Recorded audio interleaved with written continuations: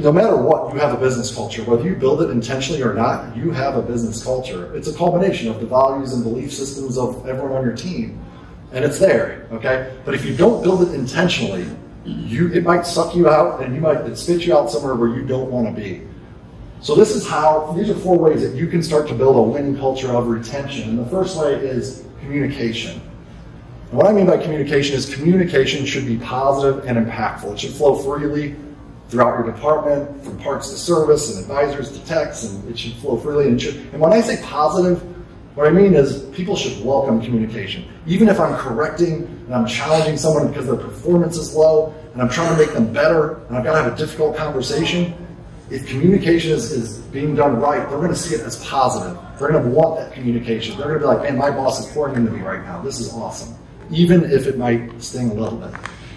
When I say impactful, communication needs to be impactful. I believe the highest form of communication is when people take action. Why else are we communicating? But there's 7 layers you have to get through to get them to take action in any engagement. I'm hearing, but are you listening? Exactly. Now, even if you're listening, what if they don't understand? Yes. And even if they're hearing, listening, and understand, what if they still won't take action if they don't agree? And if they hear, listen, understand, and agree, they still can't do it if they don't have the goals, yeah. Ability. If they don't have the ability to do it, they won't take action. And then they have to want to do it and need to do it. And if all of those boxes are checked, they will take action. I promise you that. So communication has got to be positive and impactful. Second off, alignment to the direction of the company.